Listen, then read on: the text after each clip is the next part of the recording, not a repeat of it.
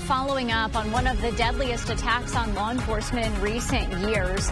We shared this with you as breaking news yesterday out of Charlotte, North Carolina. 4 law enforcement officers were killed after a U.S. Marshals task force tried to serve a warrant. 3 of those officers were part of a fugitive task force. The 4th was a responding officer.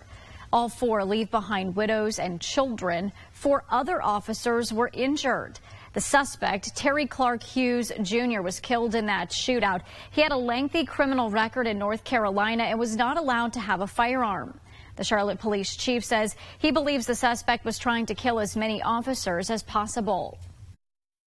I would implore any officer, local, state, or federal, that if you need assistance, it's okay not to be okay, and make sure that you ask. And I would think we should just keep repeating that and repeating that. 2 other people were found inside the house after the suspect was killed. They do not face charges at this time. We're digging deeper into the training required for situations like this. Reactions to serving an arrest warrant can vary greatly. Now, we talked with Stephen Meacham. He's an associate professor of criminal justice at Cedarville University, who has decades of experience working with police. He says that most people will comply in a peaceful manner. Those who do not will see a negotiator trying to de-escalate that situation.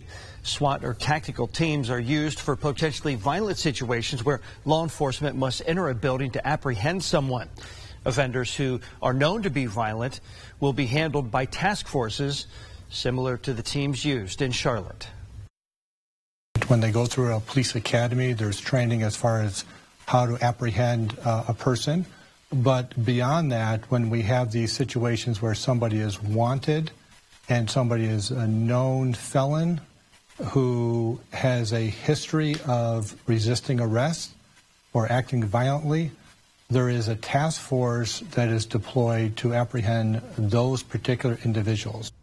Those task forces can be members of different agencies, including federal.